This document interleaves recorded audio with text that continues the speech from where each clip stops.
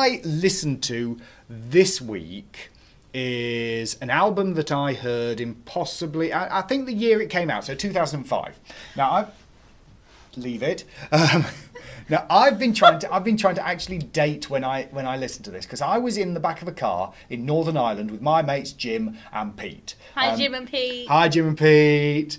Jim and Pete. I went to university with Jim and Pete, and I lived with them in the final year of university, and it was a wonderful, wonderful time, and we had many a laugh.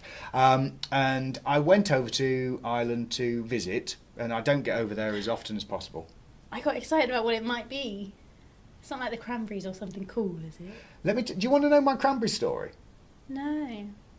All right. Okay. My Cranberry. Did you meet her? No, my Cranberry story. I know you love her. No, my Cranberry story is that whilst at university, no British bands would play at the University of Ulster at Coleraine, because it was all a bit blowy uppy at the time. It was a bit shooty, blowy uppy. Bit breezy. Yeah, bit sort of troubly at the time. And very few bands used to play. I saw a wonderful band called The Pale, who then just disappeared completely. Butterfly by The Pale is brilliant. They were too pale. It refers to the boundaries around Dublin during occupation by the English in Cromwell's time, and if you went past the Pale, then you ended up in the Bandit country, and that's why something is beyond the Pale. You know, it's not what beautiful society does. Anyway, that's my understanding of it. Anyway, so Cranberries, there was a band called the Bundu Boys who always used to play, who were like an African world music band, and everybody used to go and see the Bundu Boys all the damn time, and I was sick of seeing the damn Bundu Boys. And then this band came up, and I'd never heard of them, and they were playing in the bar, and I just thought, oh, I can't be bothered. So that was my opportunity to see the Cranberries. Oh. So I didn't go. And all my mates went, and they said, yeah, it was a really good band. And then they released their massive album. You could have seen her face. A couple of months later. It was literally a room as big as the one we're in now, which you have no concept of, but it's not a very big room. And I could have seen the Cranberries, and I didn't. So anyway, so there I was with Jim and Pete in a car, and Jim said, have you heard this album? And I said, no, because I don't listen to as much music as you do, and you're constantly finding new music, because he is. He's you know, he's proper muso, you know, he's just loves stuff. And he said it's by an American band called The National. Okay. And I said, well, I have never heard of such a band. Do tell me more. Who are these gentlemen? Indeed, who are these national gentlemen? And it was an album called Alligator. Okay. From 2005.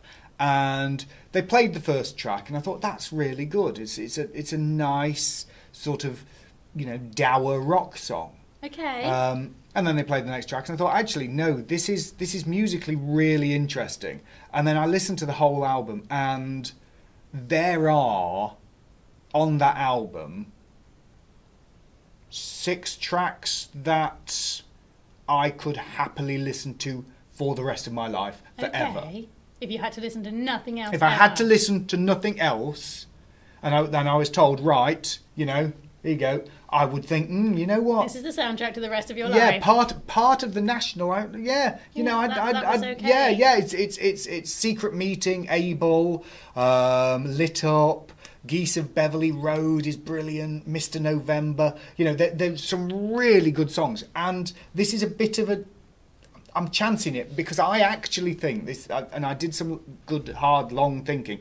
I actually think that you might like this. This isn't just me saying here's something, because it's quite dour. Okay. Some of the lyrics are really, really interesting. Some of the musicality is interesting as well. The Geese of Beverly Road is sort of clarinets and drums, and it's.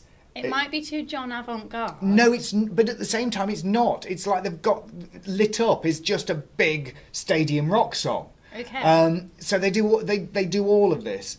They've now released who knows how many albums. I've probably got 3 or 4 of them. They're one of the big stadium bands. They're one of the bands that people like Enemy and Uncut and all the like sort of serious music journalists say that they're one of the best bands in the world. Okay. They're very sort of almost dad rock.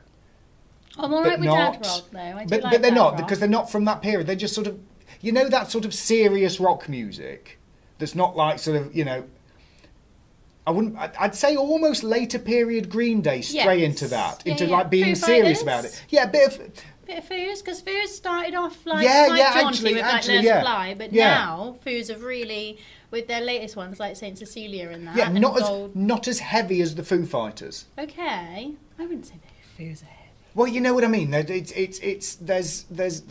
more sort of in the production. There's a lot of like sort of drum kit, cymbal sort of stuff up front in the production of this album. Okay. And it's not like guitar heavy. Okay. And they use different things, and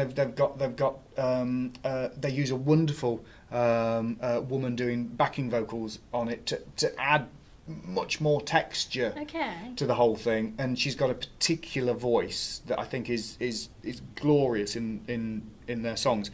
And yeah, it's intelligent rock music done by miserable people. They are arch miserabilists. Mr. November was apparently written to celebrate Barack Obama, sort of as they were coming up to the election. So his first election victory, because the elections always happen in November. So he's Mr. November, and the refrain, "He won't fuck us over. I'm Mr. November. I won't fuck you over." Yeah. It's like it's just really good, and I hope that this is going to be at least a top half score. I hope, because we haven't done well with the listen to.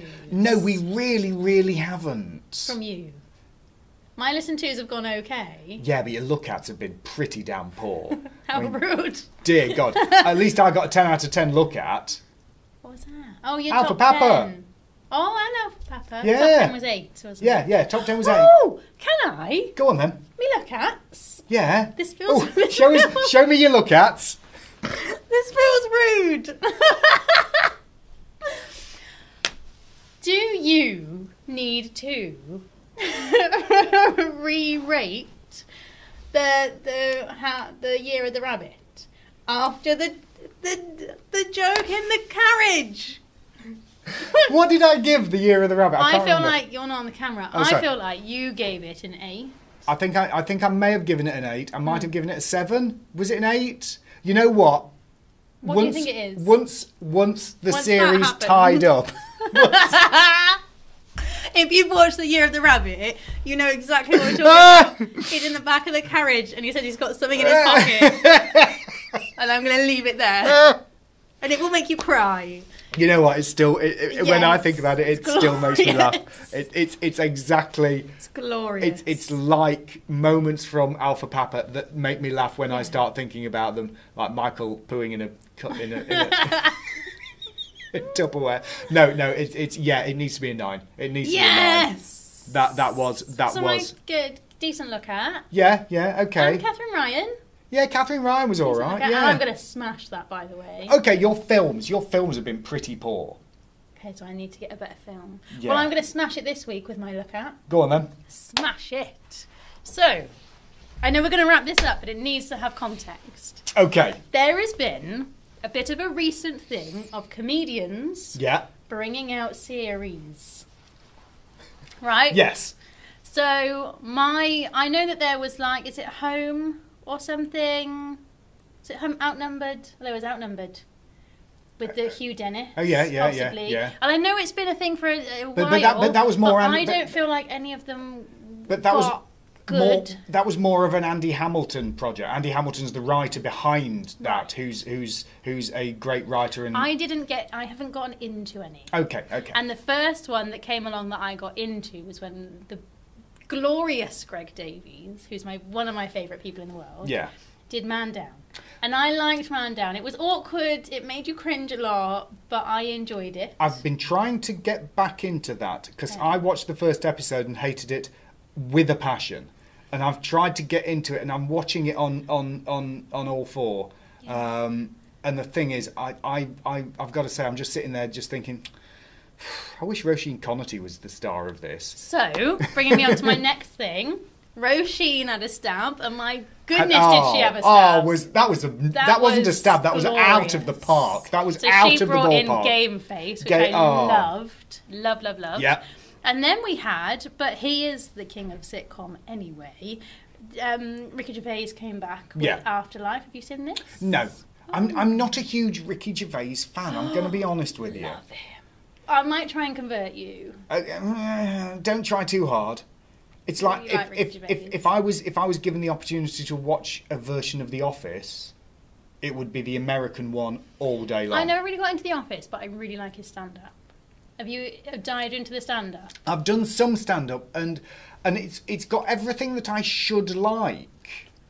But I just don't like him. When I was waiting to be induced, I took a Ricky Gervais DVD and my laptop into the hospital, and I was sat there in my earphones expecting a child, which is quite a lovely, beautiful thing. Yeah. I was just laughing at this awful man saying cunt a lot, going meh.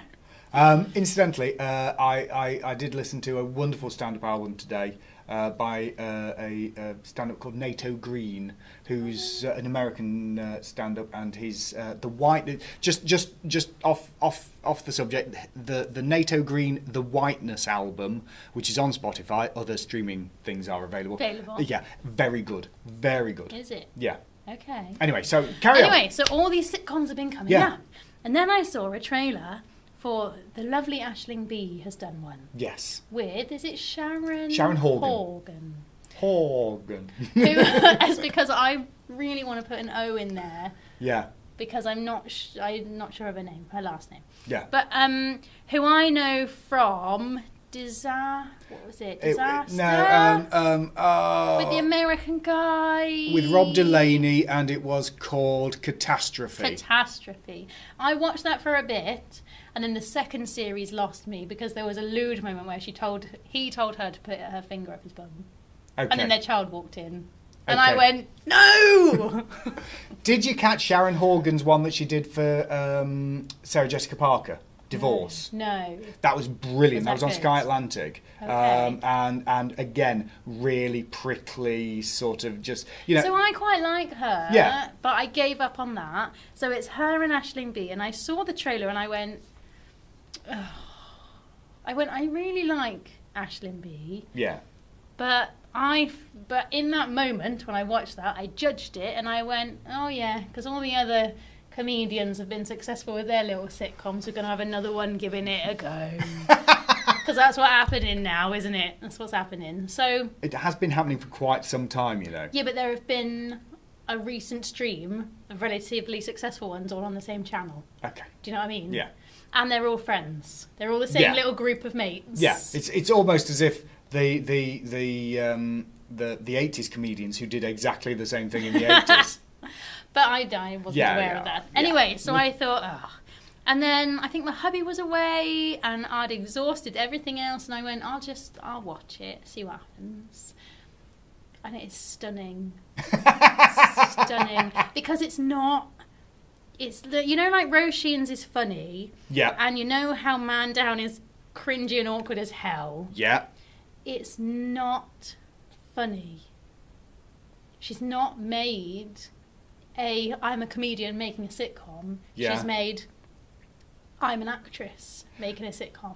Now, if you've ever heard Aisling Bea talk about her life, you'll know she's a trained actress. Yeah. I didn't know. Yeah. No, she's not a comedian but she's sort of one of these people who fell into sort of comedy roles and then sort of became comedian-y. Rather than being the actress that she wanted to be. So So it's Aisling Bea being an actress, and it's Aisling Bea tackling something which seems to be a trend with us at the moment, but that's fine. Yeah. Mental health.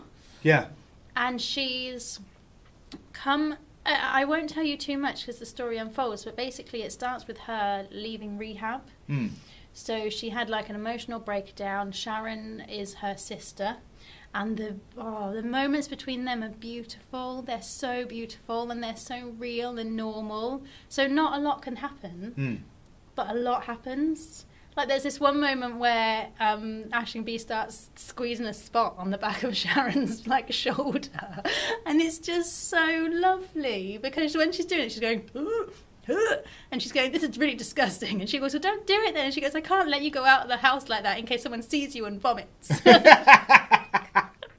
And the sistership between them is gorgeous. So Sharon's the big sister, and she's obsessed with making sure that Aisling is okay, because she's the one that picks her up from rehab. Yeah. And they end up spending it like, they just go into each other's flats and things. And it's about Aisling trying to piece her life back together. And what's really lovely is that she's Aisling B, that we know. You know, she's like funny and she's confident. And then you see this moment where she's like crying in the toilets. And it's all just a falsity, and she can't hold it together. Yeah. But she wants her sister to think that she is. And it's really, really stunning. It's lovely. And it's such a good programme. What is it called? This Way Up. This Way Up? Channel 4? Yeah, I think so. So I'll get it on all 4. Yeah. Fabulous. So I will send you a link to... There are only like 6 episodes. Oh, well, that's fine then. Knock it out in a week. week. That's fine. That's fine. Because I know that my next look at is going to be a challenge. Okay. Because of the fact that there are hundreds of episodes. Lord! It's okay. If it's enjoyable, I can binge anything. Exactly, I did like 2 series of The Walking Dead in one day. I looked out the window and it was dark, and I was like, oh, I've been watching this for 8 hours. That's not the action of a normal person. My brother had broken like his neck and his back and every bone that he owned. So he wasn't going anywhere. That he owned? He wasn't going anywhere. So he broke some that he'd been lent as well. Some that he borrowed. I think he did break some he borrowed. That doesn't surprise me at all. So right, so that's the challenge for this week. Alligator by The National. Yes. Which I will force you can listen to on the way home. What is it called? Aisling B, This Way Up. This Way Up by Aisling B, and Sharon Horgan's in it, and it sounds fabulous. If you have any thoughts on anything that we've said, then you can email arewefriendsyet. Stop wiggling. You can email arewefriendsyet@outlook.com. On Twitter, it is... Oh, you give me the hard one. Friends Yet Pod? @FriendsYet on Twitter. Instagram. Are We Friends Yet Pod? And Facebook. Are We Friends Yet? #podcast. And we don't know why. Big question at the end. Are we friends yet? I think you're a creepy pervert. So yes, we are friends.